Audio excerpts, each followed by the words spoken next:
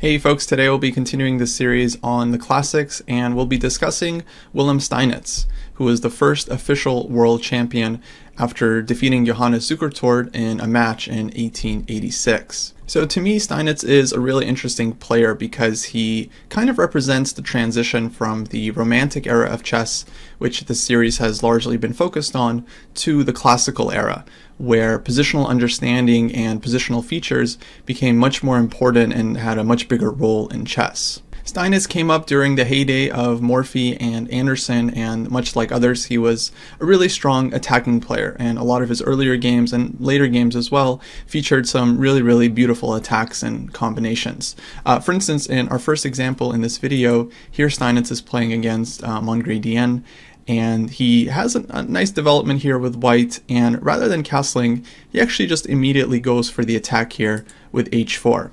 And this is a pretty strong attacking plan. The point is basically to push h5, open up white's rook on the h-file, eventually bring the knight to g5, and basically target black's king. The game continued knight d7, h5, c5, h takes g6. Now if black recaptures with the pawn, the h-file will be opened up, and eventually white can play a potential move like bishop h6 and challenge black on the h-file. So black took with the knight. White decided to castle, a6, knight g5, knight f6, and here comes a really nice combination. I think Steinitz basically calculated this one all the way until the end. So white starts with knight takes h7, black is forced to take back, and now rook takes h7, so investing a whole rook into the attack. King takes h7 was played, queen h5 check, king g8. Now white could already grab this knight on g6 and win back some material, but instead Steinitz first starts with rook h1, which I think is better, immediately threatening queen h7 mate. Black has to play rook to e8. Now white took on g6, and the f7 pawn is hanging. Black had to play queen to f6, and I'm pretty sure that white had anticipated the last finish here in order to win the game, because queen h7 check, king f8, this would actually not be so clear, but much stronger is bishop takes f7 check. Black is forced to play queen takes f7, and after rook h8, white wins using this nice tactic. The king is pushed away from the queen, white goes queen takes f7, and materially speaking, white is doing great with the queen and a couple pawns. Black's pieces are all under attack, and the king is still really exposed, so white is just completely winning here, and black resigned. So despite a lot of nice attacking games like this one, at a certain point Steinitz decided to shift away from focusing on attacking play and rather more on positional features in the game, such as controlling the center and making sure that his position had no weaknesses, while in turn trying to provoke his opponent into making weaknesses that he could later exploit. Steinitz basically believed that chess was a balanced game, and that an attack that starts right from the opening generally should not be successful if the opponent hasn't made any mistakes. And an attack that's kind of started before one is ready is kind of a mistake in itself. And so as black, he believed in accepting gambits and trying to punish players who would try to attack too frivolously. One game that I really liked was Steinitz's win against Sam Rosenthal in Vienna in 1873. Here Steinitz was playing black in the position, and white had just played the move f4 and kind of advancing in the center. And here Steinitz does a great job of fighting for counterplay. He starts with the move knight a5, hitting white's bishop. White goes back bishop to d3, and now d5. A really strong move, striking back in the center and basically fighting for central control. Now if white were to push e5, this would run into pretty serious problems after the move c5. And here black is ready to advance d4, and it looks like white is probably going to be losing a piece. So white is forced to take on d5. Now black takes back, knight takes d5, and it turns out that white's f4 pawn is actually pretty weak here. It would much rather just be on f2, or it could help defend white's position. Instead, white plays knight takes d5, queen takes d5, and now black just has a very healthy and active position, trying to play moves like c5, b6, bringing the bishop to b7, as well as moves like knight to c4 and bringing the rooks to the center. The game continued c3, rook to d8, threatening a potential c5. White played queen c2, knight c4, bishop takes c4, and queen takes c4. White was kind of forced to give up the bishop here, as after bishop f2, I think c5 would be quite awkward for white. Would have to play bishop e4, queen to d6, And now the knight is hanging, the f4 pawn is hanging, and in general, white's position looks pretty suspicious here. So after knight c4, white gave up the light squared bishop, black played queen takes c4, and now Steinitz was able to use the advantage of the two bishops quite nicely here. Queen f2, c5, pushing the knight back, b6, and after knight e5, black did not panic, did not give back one of the bishops, just plays queen e6 and backs up. Queen f3, bishop a6, rook e1, and f6, kicking white's knight away from the e5 square at the cost of blocking the bishop on g7, but this is very temporary. The bishop will eventually be released into the game and black will have a great position. Black played h5 here, knight f2, queen f7, f5, and just g5. Again, not panicking, keeping control over the position, and it seems like white has made some progress on the king side, but that's not really the case, as black's pawns are basically controlling all of the squares here. The queen on f7 is nicely defending h5, and basically white has no way of really attacking here. So Steinitz ended up growing his advantage larger and larger here with rook d5, queen takes d5, and all of a sudden it turned out that white did not have a good way of defending this f5 pawn. He picked it up and slowly won the game. Steinitz also believed in the power of the king, and one of the openings that's named after him is a really interesting variation in the king's gambit. Here after e4, e5, knight c3, knight c6. This is Steinitz's game against Louis Paulsen, which is probably one of the most famous examples of Steinitz's love for the strength of his king. Here he goes f4. This is of course known as the Vienna game, but kind of transposes into king's gambit territory after e takes f4. And here white plays d4. So this move looks absolutely natural, but since white has not played knight f3 yet, black has the option of playing queen h4 check, which Paulsen certainly takes up. And here comes Steinitz's idea. After the move king e2, it looks like white has played terribly here, and the king is really exposed. But in fact, the power of the center here is really not to be underestimated. White's next move is going to be knight f3. Eventually he's going to try to pick up the f4 pawn. And if white is able to hold on to his strong pawns in the center, well, the safety of the king is not going to be an issue. White is just going to be in total control. So black tries to keep the initiative going here with d6, knight f3, bishop g4, but ultimately is not really able to achieve much. White takes on f4, castles, and now king e3, another truly fantastic move, basically unpinning the knight and setting up this pin against the queen, but on the other hand, white is now threatening to take on h4, and this forces black to give up some ground with queen h5, bishop e2 is played, and now it's clear that white is going to be able to develop here. The king is heading back to f2, and once white gets his pieces out, again, he's just going to have a completely winning position in this game. So Steinitz ended up winning this game in really nice fashion. If you guys want to play through the rest of it, there is a link to the Lichess study that I'm using in the description below, where you can find all my notes to this game, as well as all the other games that we've covered in this series, as well as some bonus games that I'm not able to get to in the videos. Well, Steinitz was basically considered one of the best players in the 1860s and 1870s, but he wasn't the official world champion until he won a match against Johannes Zukertort, another one of the top players from that time in 1886. Now Zukertort actually did really well in their match. He won the first 4 out of 5 games, but ultimately he lacked a little bit of energy, and as the match dragged on, Steinitz kept winning more and more games and eventually emerged victorious. One of the most interesting games from that match took place in the following position, where Steinitz was playing black. And here it seems like things were about balanced.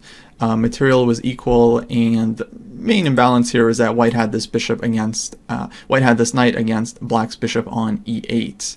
And here, kind of like in typical romantic era style, Zukertort started attacking with the move rook to e3. And it feels like a very natural move. The rook is going to be transferred either to g3 or h3, but the truth is that white actually doesn't have that many attackers on the king side. Black has a few defenders, but more importantly, white has these pawns in the center on d4 and c4 that are known as hanging pawns that will need to be defended. So if white starts making too many moves towards the king's attack and it doesn't pan out, well then eventually he's just not going to be able to defend his center. And that's kind of what happens in this game. So black starts with queen d6, simply putting pressure against the d4 pawn. White goes rook to d1, and now f6.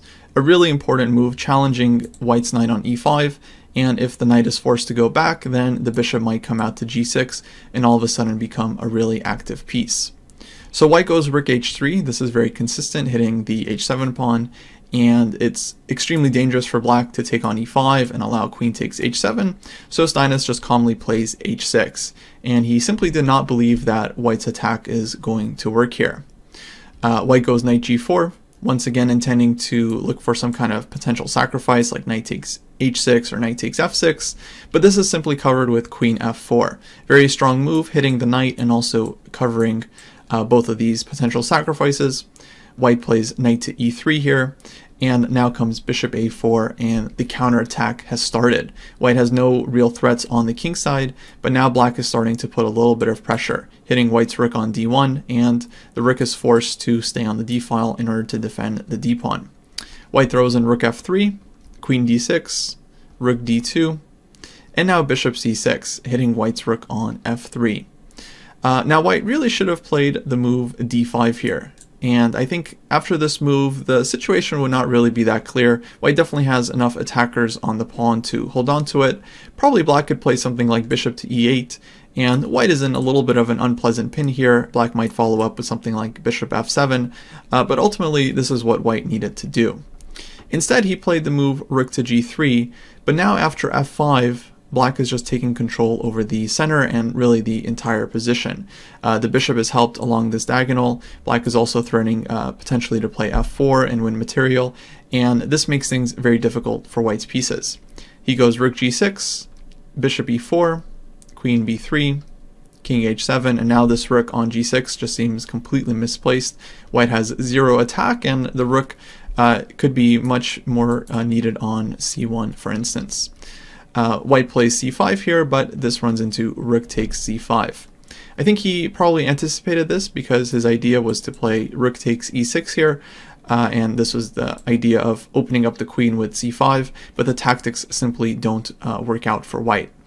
Rook takes e6 was played, rook c1 check, knight to d1, and now it turns out that white's back rank is extremely weak, and Steinitz was able to win the game with some really nice tactics here. Queen f4, hitting the rook on d2, white plays queen b2, rook b1, queen c3, and now rook to c8. Really nice deflection move. If queen takes c8 would be played, then after queen takes d2, white simply has no defense to these threats and no good counterplay against the king on h7. Instead, white tried rook takes e4, which is a decent move, but the problem is after queen takes e4, black is again threatening back rank mate, and white is simply lost as the queen is hanging, the back rank is hanging, rook c1 is coming, and there's just no defense to all of the threats.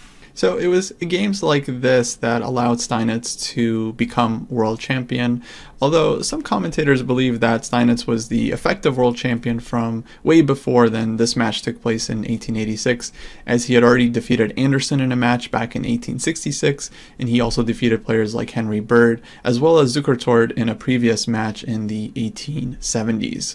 So I would say that Steinitz's main contribution was this transition to a more universal style of chess where players would attack not just for the sake of attacking, but because their position was specifically good and they had ultimately some reason to launch an attack. If not, Steinitz believed then that the defender ultimately should be able to defend against any early attacks. Steinitz ended up defending his title against a very strong Russian player, Mikhail Shigorin, who will definitely be featured in this series later on, and then ended up losing the title to a young Emanuel Lasker in the 1890s. By then, Steinitz was of course getting older and no longer considered the world's best player in comparison to the new crop of younger players like Lasker, Shigorin, Tarrasch, Janowski, and others. Of course, I'd be remiss not to share with you guys one of Steinitz's most famous games/combinations, perhaps his most famous one. This took place against Kurt von Bartleben in 1895 when Steinitz was already the reigning world champion. And in this position, playing white, he clearly already has an advantage in terms of development, but if he allows black some time here to continue playing, black would play king f7, rook e8, and get his king out of the center and castle by hand. Of course, right now, castling would not be possible as this would hang the knight on e7. Now, for those of you that have already seen this game a million times, you're welcome to just skip ahead to the end of the video. But for those that haven't, I would really encourage you watching this game, as it's really a fantastic effort. So here white plays d5. Already a very strong move, sacrificing a pawn just to build the initiative. The pawn cannot really be taken with the queen in view of queen takes e7 mates. Knight takes d5 is of course impossible, so black is kind of forced to play c takes d5, and now white plays knight d4, which is kind of the point of his pawn sacrifice in order to improve the power of his knight. Now the knight is heading to d4 and then e6, where it will be a very strong piece. So black continues his plan with king f7, knight e6, and rook hc8, trying to challenge white on the c-file and stopping the threat of rook c7, which existed in the previous position. Here Steinitz goes queen g4, hitting the g7 pawn, black plays g6, and it's basically here that white's combination starts, as the forcing moves are basically all forced from here. Steinitz plays knight g5 check, king to e8, but here is where white's brilliancy really starts to take place, and Steinitz plays the very famous, now very well-known move, rook takes e7. So really just a fantastic move, but I would say the brilliancy of this combination is not that the move itself is so startling, but the fact that black's best defense is just as interesting and just as fantastic as white's move rook takes e7. Now the first point I should clarify here is that if queen takes e7, white will play rook takes c8 check and win material.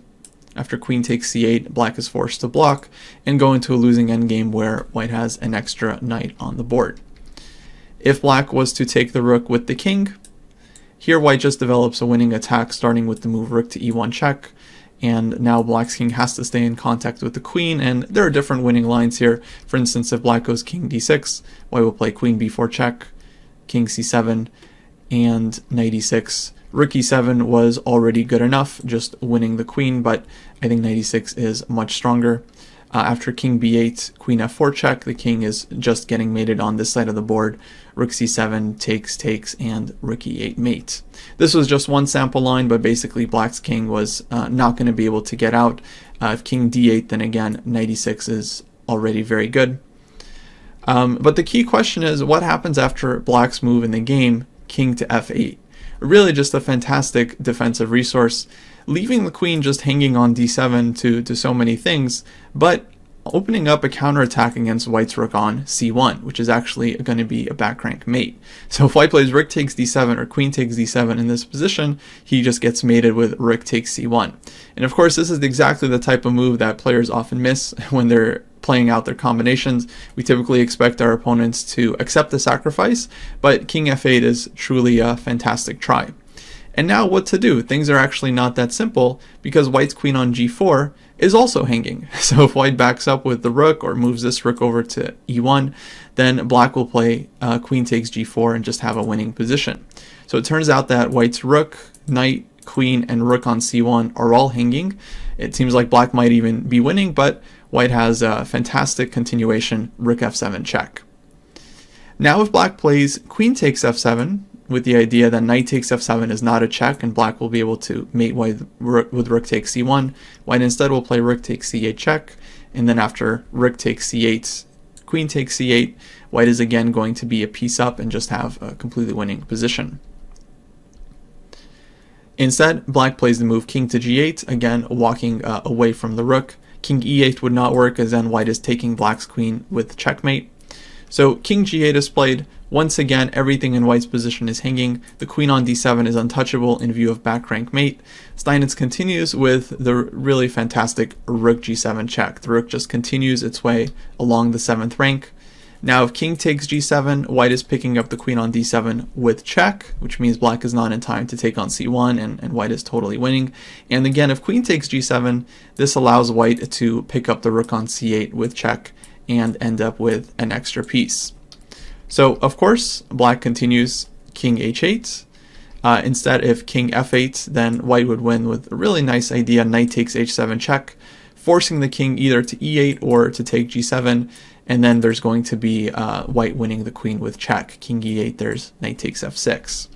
So black goes king h8. Next move is probably pretty simple to guess. Rook takes h7 check, king to g8. And now the white has picked up the h7 pawn, the h-file is now open. Steinitz goes back, rook to g7 check. So as the rumor goes, Steinitz's opponent here resigned at some point in disgust and left the tournament room, and Steinitz then had to demonstrate the forced mate to spectators. Back then it was pretty common to announce forced mates and then demonstrate them if the opponent didn't play it out. Here, after the move king to h8, white wins with queen h4 check. Finally forcing black to take this rook on g7, and then after queen h7 check, black's king ends up getting mated with white's queen, knight, and rook all participating. Queen h8 check, for example, king e7, queen g7. The king tries to run away, white's queen just slowly approaches, queen f7 check. Here, if king d8, this was kind of the main line. If king d6, simply queen takes f6, followed by queen e6, queen takes e6 mate. And then after king to d8, white wins with queen f8 check, queen e8, knight f7 check, king d7, and queen d6. Really pretty mate to finish things off. So in my view, this is one of the absolute best games in chess history. I think chess players should know the game, or at least the combination, I would say, by heart. And it really started off with a fantastic, I would call it a positional sacrifice, d5, opening up the d4 square for white's knight and really facilitating the power of white's attack. But of course, this entire combination, starting with knight g5 check, and then of course rook takes e7, followed by the rook's dance along the 7th rank.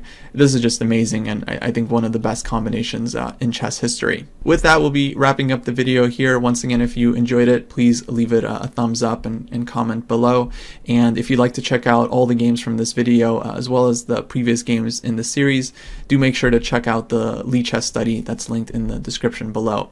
Hope you guys have a good one, and I'll see you next time. Take care.